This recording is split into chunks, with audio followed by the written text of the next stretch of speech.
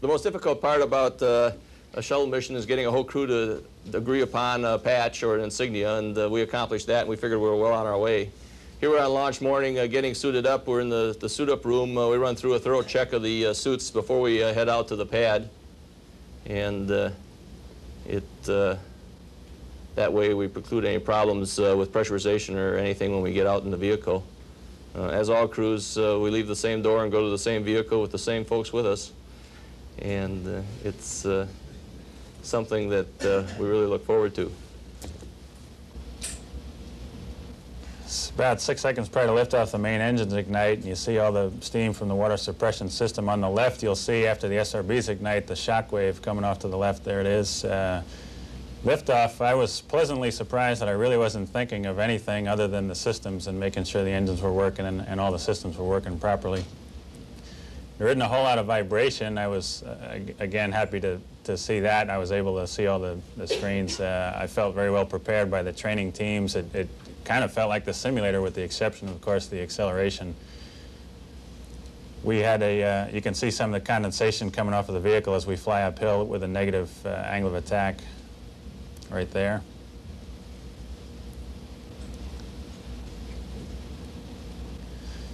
We had a camera under the belly of the vehicle looking towards the external tank, and you can see from that very wide-angle camera the solid rocket boosters leave from the stack after about 2.5 minutes. They have separation motors that looked to me like they were pointed right at my window, so I looked back inside and looked at the rest of the screens on the way uphill. I didn't want to see rockets that big. You see some of the ice floating around as the external tank comes off after the fuel is expended. This is on orbit after 8.5 minutes. Again, from that same camera in the belly of the vehicle. Kind of a unique view of the external tank going down. This is the one part of the whole system that is not recovered. It breaks up in the atmosphere and lands in the Pacific Ocean in our case. And this is the kind of view you have from the orbit that we finally got to, about 190 miles above the Earth, traveling about 18,000 miles an hour. In fact, that's pretty much the way we saw it for most of the time we were up there. There was a lot of clouds for the entire 11 days that we were up there.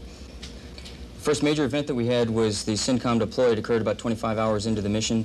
That required some people in the aft end and some people in the front end working that. You can see SYNCOM coming out. It's translating away at about 1.5 feet per second. It's rotating at about 1.7 revolutions per minute.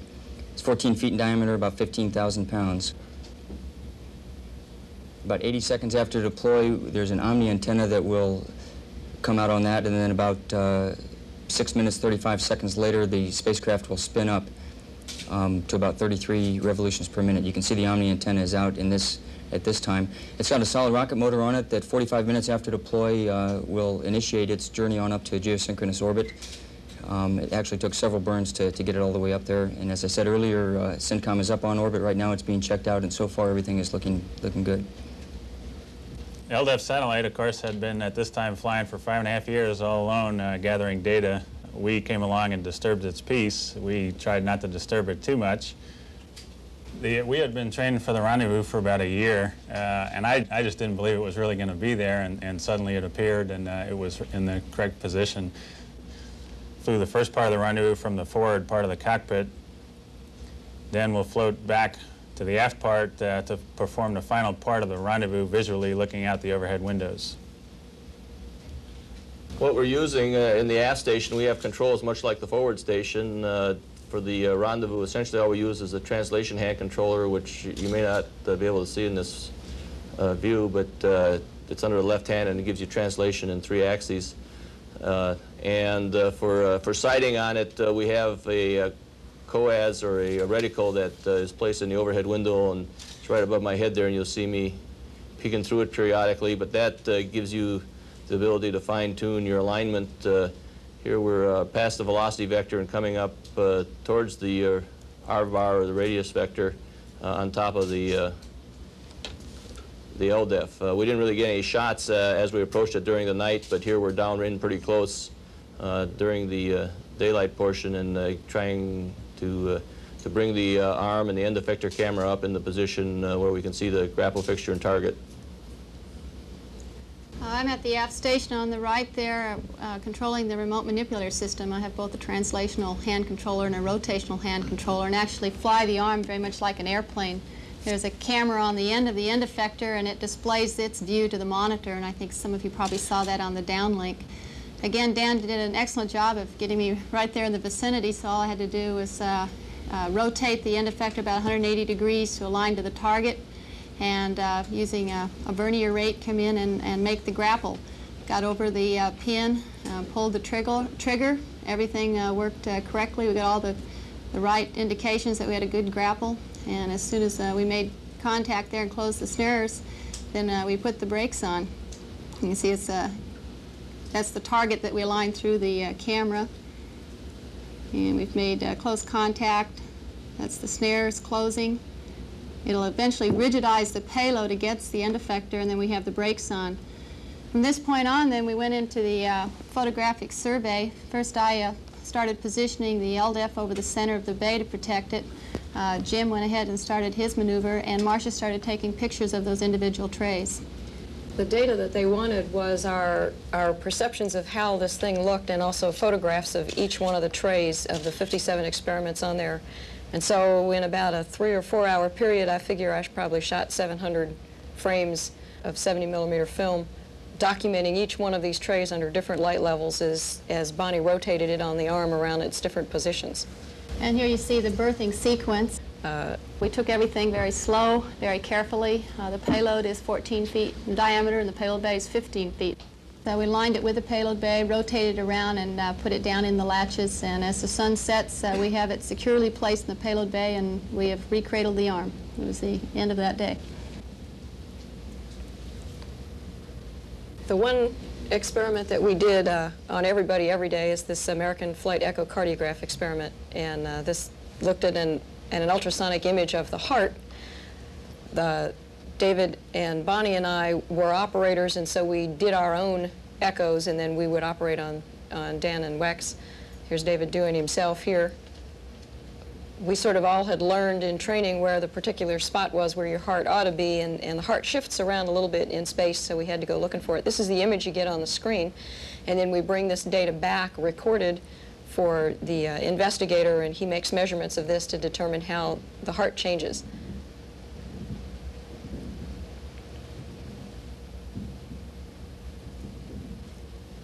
This is me actually inside the lower body negative pressure device, and again, this is an medical experiment that took 3 people to work on. I was just the subject. Bonnie did all the work with pressure regulation, and Marsha here is taking images of my heart. This is a candidate protocol for orthostatic intolerance. This is Dan doing something called delayed type hypersensitivity. That's it's something that is essentially like a TB test that you put on, only there are 72 little needles in there, and it's to determine if the human immune system has a different response in the weightless environment.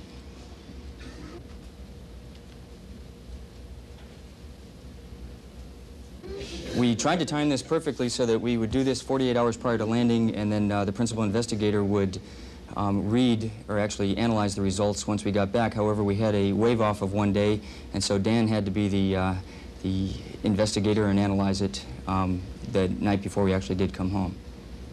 It really looked much worse than it really is.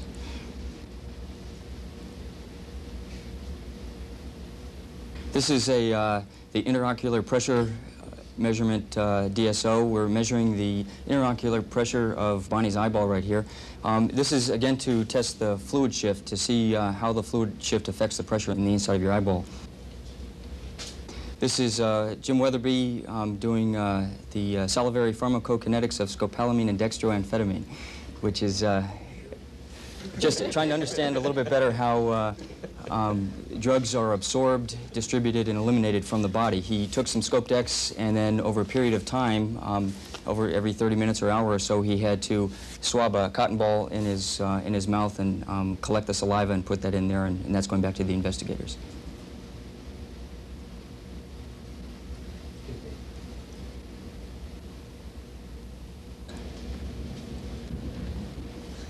We did have a little bit of in-flight maintenance to do. We found some water down in the bilges one day. We're using the free water disposable system to slurp up some of the water.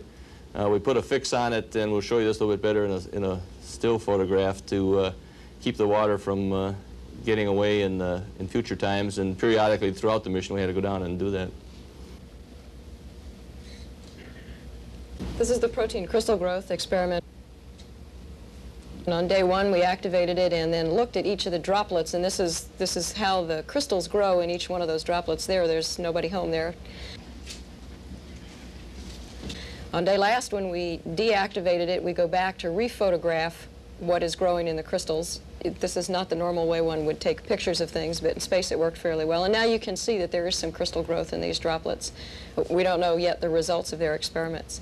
The FEA experiment grew a different sort of crystal. It's a fairly large one, and again, we looked at it for disturbances. This is an indium crystal, this whole tube here, and that disturbance is during an RCS burn during the rendezvous. So we brought back a lot of good data about the disturbances in micro G.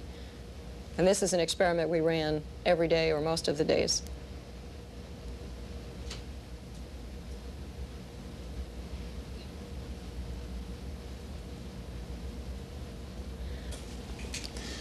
This is the bread mold. There were some, he was looking at the effect of both gravity and light, or lack of gravity and lack of light, on the circadian rhythm of his test subject here. And so the ones wrapped in red didn't see a light pulse. Then there were some clear tubes that did see a light pulse. We marked the growth front basically in each of these tubes, and then we photographed them up close.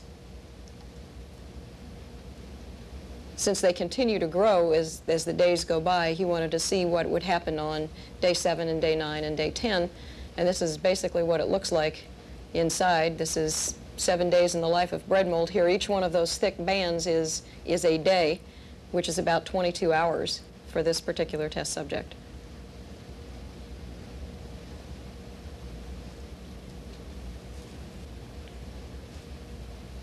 The Imax camera is not your standard camera. It weighs 85 pounds when you're on Earth, and it's fairly large. The film is 3 times wider than normal movie film. Took a little while to load, and you can see it's fairly unwieldy to hold, but it takes an incredible picture.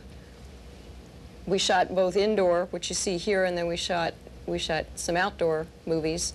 This is an oblique view of the Namib Desert, which was one of the places we saw frequently not covered by clouds. We carried a number of other cameras and did a fairly extensive film test. Probably carried 16 different kinds of films that we have not flown before.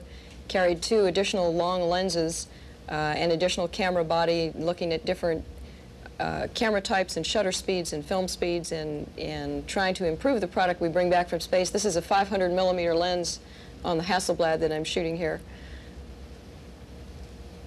And that wasn't as hard to use as it looks once you get the hang of it. And again, here's a nadir view of the same desert. And you can sort of see what we looked at. We'd get some good view of dirt, and then there'd be clouds. We saw clouds for 11 days. Here I am, that's my film table in the back, with about half of my film backs and canisters and so on. This is the Panama Canal under those clouds. And again, we felt fortunate to see that much dirt. This is basically what we looked at, this sort of picture, for most of the flight.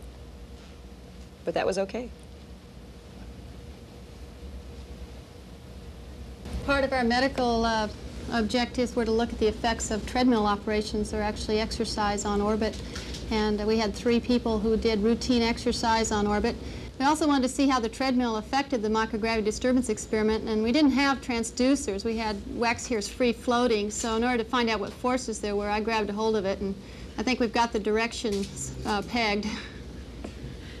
We wear, of course, the launch and entry suit for launch and entry. It's a big, giant rubber suit. One of the concerns I had, being so tall, they tell me that you grow a couple of inches on orbit, or a couple of percent. I really had no difficulty getting into the suit, as you can see. It seemed to fit pretty well. Once I got my hand out, Marsha was making sure I didn't bump into anything while I still had my eyes inside the suit. The neck dam that we wear kind of squishes in on your neck, and so it's very difficult to get your head through the neck dam, and then it finally comes and you have both of your ears still attached.